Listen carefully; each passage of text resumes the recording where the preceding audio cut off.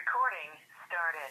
I want to thank everybody for chiming in. This is Watchman Yahudah, Israel, also known as Pastor Derek Mann, on the Early What I Seek Thee Swoop study and prayer line on this 21st day in June 2018. Excuse me, y'all. Let's dive on into the word.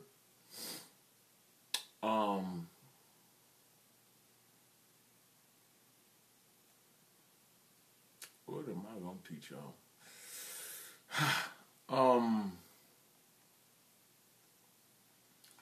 Let's go to 1 Timothy.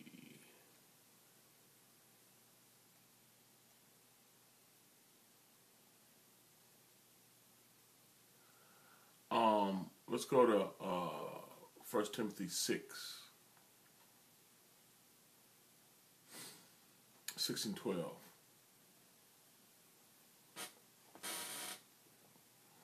And look what it says. Look what it says. It says, fight the good fight of faith.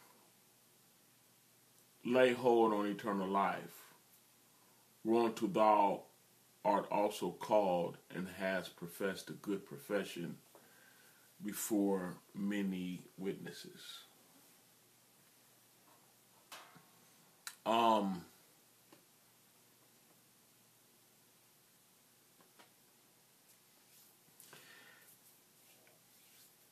When we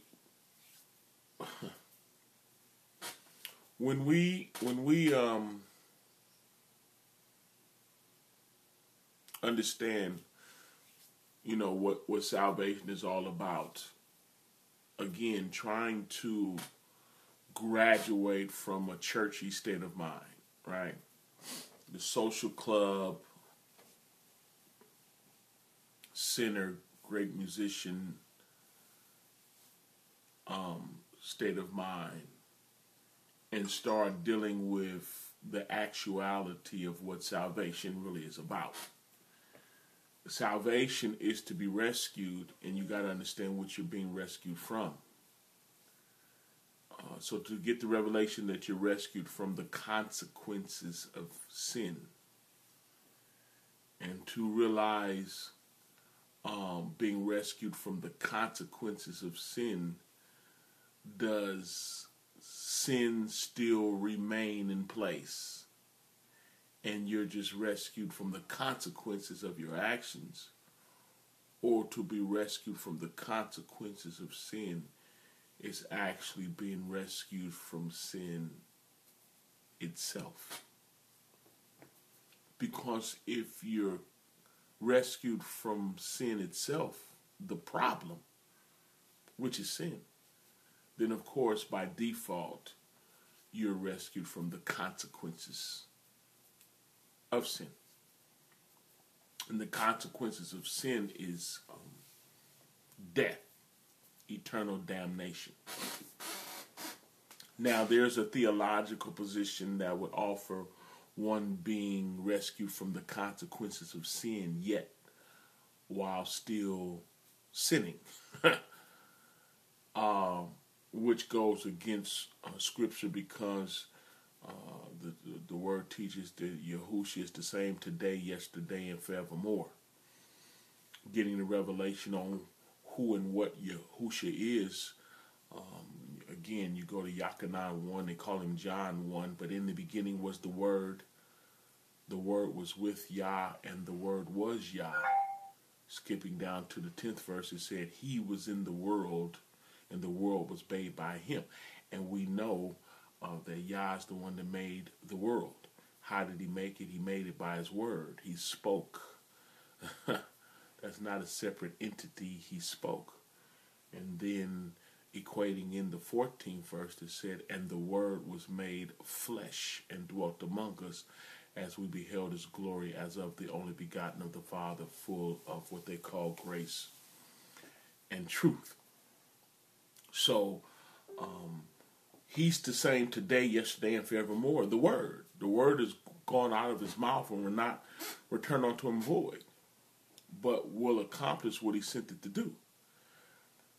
The word is the same today, yesterday, and forevermore. Now, looking at it spiritually, how you doing, Jamesa? But looking at it for what it really is, right? Everything the Most High created, He created by His word. If we're going to be created, we're going to be created by His word. His word is so strong that it went into darkness and created light. He said, "Let there be light," and light came forth. Because life is in the power of the word. Now you got to pay attention to the fact that when the Most High told Adam not to eat of the tree, and he did anyway, automatically that's death. Automatically. Because to go against the word is death. He's the same today, yesterday, and forevermore. When you look at the job of the serpent came and he wanted to convince Eve to go against the word, convincing her that there would be a benefit and that she would not surely die. Well, we know that that was a lie, and she surely died. And when her husband went along with it, then death was passed on to all humanity. Well, going down 42 generations and the word becoming flesh, becoming a human being, Yah being found fashioned as a man, according to Philippians the 2nd chapter, and humbling himself and become obedient, even on the death on that struos, on that beam, the pole, aka scripturally the tree, dying for mankind, living the perfect example of coming in the volume of the book to obey the word, to fulfill the word, dying on that tree for our sins, rising up again for our justification, then baptizing himself inside of us without the body to lead and guide us, by the word. So to set the record straight, then the word is still the same today, yesterday, and forevermore. And we must now be governed by the word, the Ruach HaKodesh, the spirit of the word living inside of us, instructing us to become obedient. Now, our sinful nature fights against that. It goes against it. But we're taught clearly, if any man will come after me, let him deny himself. It takes self-denial to live this life. If any man will come after me, let him deny himself. When you take that as a suggestion, you're deceiving yourself. You have to deny oneself. And you can't be surprised because of the urges. Because something is pulling on you, trying to get you to go against the word. Don't be surprised. Don't think you're an alien or a devil. Don't think that you don't belong to Yah because of the temptation and the urge to go against him. That's why Shaul, they call him Paul, y'all. In Romans the 7th chapter said, when I would do good, evil is present. Something is pulling on you. You're getting sick and tired of some things. They are attractive to you. They don't belong to you, but they're attractive to you. You got to fight against the urge to act a fool, to become unfaithful. It's a fight. That's where we're going with this lesson, right? When you're offered a gospel that relieves you from the war or the fight, what causes you then have to ignore the terms like,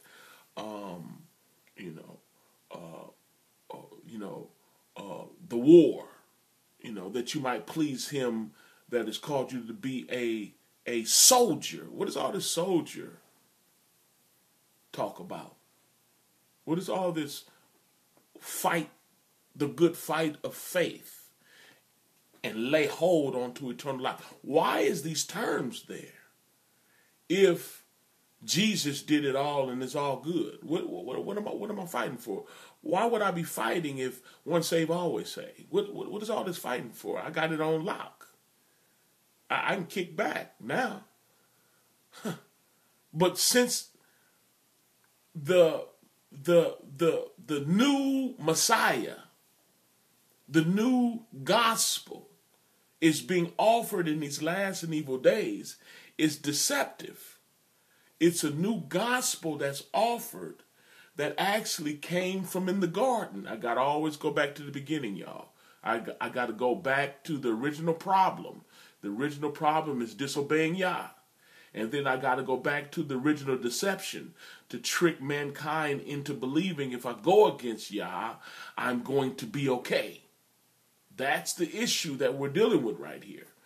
The serpent was able to attach his doctrine to the gospel through Catholicism, through the truth of the word being tainted, and shifted into a gospel priest that thou shalt not surely die. Well, we know that that's a lie because the wages of sin is death. And again, he's the same today, yesterday, and forevermore. And for one to accept a gospel that relieves us from the responsibility or what the gospel really is. If you have revelation that the gospel is the death, burial, and resurrection, then the added revelation now should be that it is also your death, burial, and resurrection, according to Romans the 6th chapter. Shall we continue in sin that grace may abound? Yah forbid. Know ye not that so many of us were baptized into Yahudah, was baptized into his death? We were baptized into his death as well. We were buried by baptism into death. And like as he was raised up by the power of the Father, even so we should walk in the newness of life. So now it's our responsibility to walk in the newness of life. But do your carnal nature walk in the newness of life? Well, Romans the 8th chapter said the carnal mind is enmity against Yah. It's not subject to the law of Yah, neither indeed can be. We got a nature that will not bow down to Yah. It said it can't. It's impossible. Corinthians 2:14 say the natural man receive not the things of the spirit of Yah. Their foolishness on him, neither can he know them because they're spiritually discerned. So there's a part of you that will not get saved. That's why the word told you to assassinate it. It says mortify the deeds of the flesh. You got to kill it. AKA, don't go commit suicide, y'all. You got to kill you. You got to literally die daily, like Saul said. They call him Paul, y'all. But you got to die daily in going against yourself. You have to. Galatians teaches, the 5th chapter, right? It says, the flesh lusts against the spirit, and the spirit against the flesh. These are contrary to one to another. So you cannot do what you want to do. When you deal with carnal believers, they're caught up in doing what they want to do, irregardless of what the word tells them to do. And what substantiates that then is false doctrine. What substantiated Eve to go against the Most High was listening to the spirit of the devil. And he convinced her that she would benefit by going against the Most High. Not only would she benefit and become wise, but then he nullified the consequence. You shall not surely die. So when doubt set in and she figured, well, not only will I not die, but it will be exactly the opposite. I'll benefit. I'll benefit from sleeping with them. I won't be lonely no more.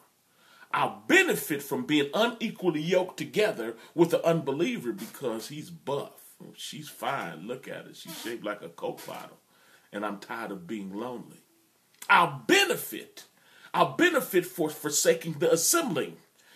I need some me time. I need to just to get away. not realizing that the consequence of disobedience to the Most High not only equates to death at the end, but it equates to death now. There's consequences from going against Yah. See, we think that Yah came to take our life, but he came to give it to us more abundantly. But through the deceitfulness of the enemy, he will convince you that you will benefit. You'll benefit from going against the Most High. Don't believe the hype. Do not believe the hype. If the word is able to penetrate and get down in your soul to the point that you're willing to go through the discomfort of obeying, go through the inconveniences of obeying, then you'll reap life everlasting at the end. And there's also a benefit now that's hidden. Oh, it looks good to obey the devil. It looks gratifying right now. But the end thereof is the ways of death. Don't you believe it? Don't you believe the hype? Running off at the mouth, laying up with folks, getting high and drunk, seeking to save your life. You wouldn't seek to save your life unless you believe you really was going to rescue yourself and save your life. And it's because of the deceitfulness of sin that causes you to believe that that can happen. Oh, come on, somebody. When you conclude that the word is right and obeying the word will supply eternal life, will cause you to grit your teeth, because he that is suffered in the flesh has ceased from sin. There is some immediate suffering to the flesh, to your carnal nature, that occurs when you obey the word. If you can convince yourself to trust Yah, to believe his word, to believe it's going to come to pass, that the word is gone out of his mouth and will not return on him void, but will accomplish what he sent it to do, then you set up to win. Because now you can perform 1 Timothy 6:12, which says, fight the good fight of faith. Now, in order to fight, you got to know what you're fighting. And it's faith. This is a faith fight. This is not a carnal fight. And so you got to know what faith is. Faith is the substance. It's the substance of things hoped for. Faith is the response that you have because of what you're hoping for. And it's the evidence of things not seen. What is invisible, the unseen, is what you're hoping for. You can look at me all you want. You don't know what I'm hoping for unless I have faith. And faith is the evidence of what I'm hoping for. In other words, if I'm hoping for a paycheck, then the evidence would be I would work. It's the substance, it's the tangible action that's attached to what I'm hoping for. If I'm hoping for eternal life and I'm able to rightly divide the word of truth, then my faith would be obedience to the word. Faith is the substance of things hoped for. It's the evidence, it's the proof, it's the tangible proof of what I'm hoping for. If I'm hoping for eternal life, and Yah is that eternal life, walking in obedience is the eternal life, then I will perform the obedience. So to fight the good fight of faith, it's a fight too. It's a fight to obey the Most High. It's a fight to study, to show yourself approved unto Yah, workman that need not be ashamed, rightly dividing the word of truth. It's a fight to come out from among them and be separate, to detach yourself from a religious system. I don't want a religious system. I want relationship. I want to walk in accordance to the word. I want to regurgitate and throw up all that Catholicism. It's not easy. How you think Shaul felt? They call him Paul, y'all. How he felt on the road to Damascus, fighting against truth, believing that he was right, met the true word on that road, knocked off his donkey, and then had to be rescued. Ananias had to come down and pray for him that the scales, the religious scales, the blindness of religion would fall off his eyes. And when the scales fell off his eyes, he then was faced with some religious folks that he was raised with in religion, fighting against truth. How you think he felt? They had to lower him out of the city, hiding him in a basket because the people he was raised with in religion wanted to kill him because he received truth, the inconvenience. The inconvenience of studying and finding out that the pagan roots of Christmas and Easter and all these pagan rituals coming out from among them, looking like a bad guy. Being treated like a bad, it's the truth anyhow, y'all. We got to somehow come out of religion and get in the truth, and it's a fight. Not only do we have to do that, but just the day-to-day operations of dealing with you. Too many people that's serving him, that's committing adultery, that's committing fornication, that's smoking cigarettes, that's getting high and getting drunk, that will get upset and cuss you out. Having a form of godliness but denying the power thereof, up under the influence of a gospel that tells you that you're a sinner saved by grace, which is an oxymoron. The wages of sin is death. And it was death even in the beginning. What makes you think it changed? Because the devil has attached "you shall not surely die" like he did in the garden to your belief system today. He's the same too. He hasn't changed. His theological position hasn't changed, but you best believe nor has Yah's, nor has the Creator. Neither one of them changed. They both locked in.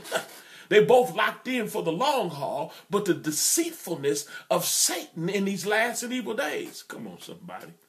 You got to fight the good fight of faith to obey the Most High.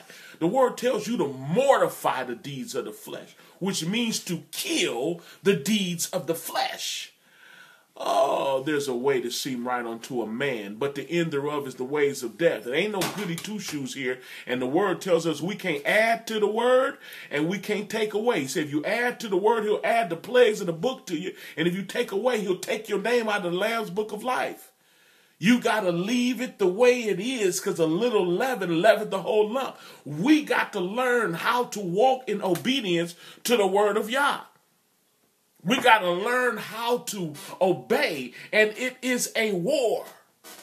It is a fight. That's why he say fight the good fight of faith and lay hold onto eternal life. You got to grab this joker and not let it go. You got to go against oneself. You got to be able to resist. Come on, somebody. It says submit yourself unto Yah and resist the devil and he'll flee. You can't just resist him on your own accord. You got to be leaning on the word. You got to grab that word. You got to take that word and hide it in your heart that you might not sin against him. How am I supposed to live? Am I goody two-shoes now? Can I live like Casper the Friendly Ghost? Be a nicer person? Can I treat it like it's a social club? Is having a relationship with the Most High a good choir and a bunch of singing? Flopping around and hopping and praising him, but yet still doing me? Come on, somebody. We got to break the curse. We got to break the curse of believing that I can live any kind of way and still have a relationship with him. Well, then what the heck is this fight talk about? Come on, somebody. Blessed is the man that endureth temptation. You got to learn how to endure temptation. Blessed is the man that endureth temptation. For when he is tried, when he is tested, he shall receive a crown of life, which Yah has promised to them that love him. And if you love him, do what he say. He said, if you love me, keep my commandments. We got to get that in our spirit. He got me redundant because we've been Catholicized. We've been taught and conditioned that we're only human. And that's why the Most High was found fashioned as a man to rescue us from our humanism. And you got to get that in your spirit. Yeah, you're going to be tempted. Yeah, you're going to have cravings. Yeah, you're going to get angry. The word said, be angry and sin not. You're going to have to learn how to watch your mouth. Let not filthy communications proceed out of your mouth. Is that a suggestion or is that a commandment? Come on, somebody. We got to fight the good fight of faith and lay hold onto eternal life. You do not forgive men their trespasses, neither will your heavenly Father forgive you yours. We live in a life where folks is going to do wrong. Going to do you wrong. You got to understand this. You can't go to rescue deer that's trapped on ice and not be equipped to rescue deer trapped on ice. You come up to the deer and the deer see you. Now the deer is looking at you like you come to eat him. You got to know that. And as you get closer, he begin to try to get away. And his knees will break. His legs could break on that ice. So he's slipping and sliding. You know you only have a certain amount of time to get to the deer before he hurt himself. So you approach the deer to try to get close to the deer. And the closer you get, the bigger his eyes get in fear. So when you go to grab the deer then try to get away and kick you and bust you in the nose. Your nose start bleeding. You take a step back, pull your pistol out, and kill the deer. You should have known before you approach the deer don't know your intentions. And you shouldn't expect it to know your intention. It's a deer. If you went to rescue the deer, you should be able to get kicked in the nose and still stay on your post, still walk in the spirit of love, and still do what you're supposed to do.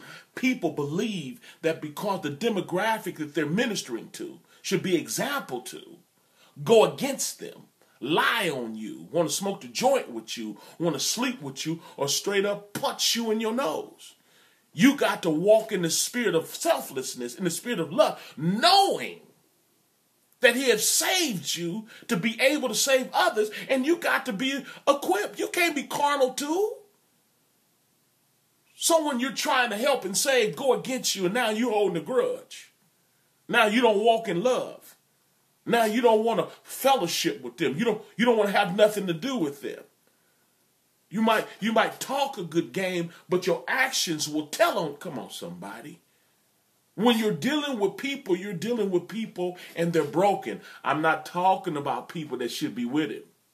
It's time out for us classifying ourselves as the broken, as the ones that need. It's time for us to grow up, because when you first come to him, you're desiring the sincere milk of the word.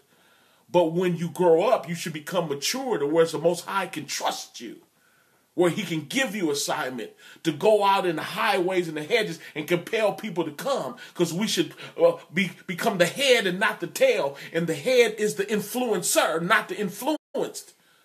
We should become the one that's leading and not following. It's the truth anyhow. It's time for us to grow up.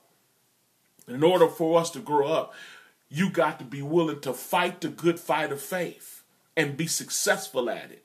Not complimenting yourself on fighting, but you keep losing. You keep sleeping with them. You keep cussing them out. You keep getting drunk. You keep getting high. You keep forsaking the assembling of ourselves together as the manner of some is. You should become faithful. You should become a faithful supporter of a real ministry, the supporter of truth, physically and financially. You should grow up. Fight the good fight of faith. It's a fight. Don't you dare look in the mirror and call yourself the devil because you're tempted. Blessed is the man that endureth temptation. So that lets you know that you are going to be tempted. You're going to get tempted. Get to doubting your salvation because you're tempted. Or equating temptation with sin, which gives you a license to sin because now you equate yourself as a hopeless sinner. No, being tempted is just a test. Blessed is the man that endureth temptation, for when he is tested, when he is tried, he shall receive a crown of life, which Yah has promised to them that love him. You need to learn how to fight, because the weapons of our warfare are not carnal, but mighty through Yah to the pulling down of stronghold. Let me go. You're not going to control my life. I might be tempted, but I ain't doing it. The carnal mind is enmity. How I feel about it is enmity against Yah. That's why I'm going to be like the Mashiach that said, not my will, but thy will be done. Yeah, you might look good, but I can't do it. Yeah, I'm getting sick of you, but I can't hold the grudge. Yeah, I get tired of assembling, but I got to show up or blow up. I got to fight the good fight of faith and lay hold onto the eternal life, which also we are called, and have professed a good profession before many witnesses. Too many people heard you calling on his worthy name. Too many people heard you. Too many people, you want to holler, Yah bless you, and how are you today? Oh, I'm blessed. Too many people heard you talk it. Now it's time to walk it. Come on, somebody. I'm sad that this is sermonette because every time I'm on Facebook, I want to keep going. But in my closing, I want to go. But in my closing, we got to fight the good fight of faith. Listen. I know I'm a little overtime right now, but listen. Fighting the good fight of faith. Remember, faith is the substance of things hoped for. You're hoping to be with Yah. You're hoping to walk pleasing in His sight. So faith is the substance of things hoped for. It's the evidence of things not seen. It's the evidence. It's the action. It's I will not cuss you out. The action of what I'm hoping for. I'm hoping to be like Yah. I'm hoping to go through the metamorphosis process and become like my daddy. He that have this hope purifies himself, even as he is pure. That's the faith. What I do. Faith without works is dead. If I don't have the evidence, then my faith means nothing. Come on, somebody. Do not let this Catholicism, this last day false doctrine of attaching you shall not surely die that came from the snake in the beginning, attached with the truth of the gospel. You got to learn how to rightly divide the word of truth. You got to learn how to fight the good fight of faith. You got to fight to keep faith. You got to grit your teeth. Because he that has suffered in the flesh has ceased from sin. You got to shake yourself. You don't want to become religious. Come on, somebody. You got to, he that seek to save his life is going to lose it. You got to let this life go that you might find it. And you got to let it go for him. You can't get tricked into putting carnal things. I want to keep going, but religious folks got a way of hurting you and causing you to withdraw, even causing you to withdraw from your assignment, even causing you to attach yourself to your carnal family as opposed to the family of Yah based on the wounds. Come on, somebody. You got to fight. You got to remember the call. You got to remember the assignment. Because he that seek to save his life is going to lose. You got to remember this. First seek ye the kingdom of Yah. What does that look like? First seek ye the kingdom of Yah and his righteousness. Everything, his whole program. All this other stuff is secondary. It'll be added. Don't you get it twisted. Don't you get it twisted because the devil's a liar. He's a liar. He will knock the fight out of you by replacing it with a new agenda, with a new gospel.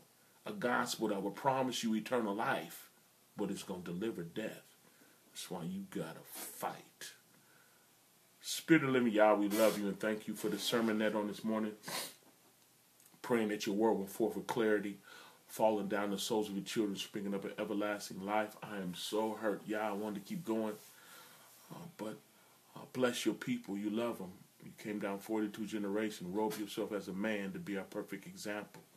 You were the perfect example. Then you died on that tree for your people. You rose with all power in your hand and came back, baptized yourself inside of us without the body to lead and guide us, deliver us blameless and faultless before your presence as we give you the praise and honor, not only now but forevermore. In the matchless name of Yahushua HaMashiach, we only pray.